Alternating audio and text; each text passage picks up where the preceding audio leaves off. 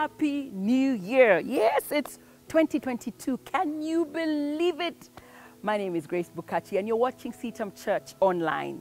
Our theme this year is radiating His glory, God's glory. We've been through the pandemic. It's been hard, it's been tough. We're trusting God for what lies ahead. And what better verse than Isaiah chapter 60 and verse 1. Arise, shine, for the light has come, and the glory of the Lord is risen upon thee. Meaning, you and I have to radiate, have to shine, have to, like God's glory needs to flow out of us. Yes, and guess what? Sometimes He tests us through dark seasons.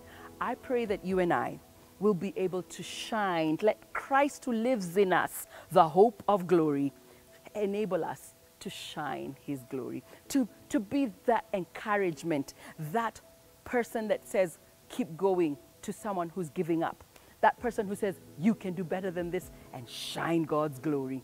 That's my prayer for you this year, 2022, that whatever situation you find yourself in, you will radiate God's glory.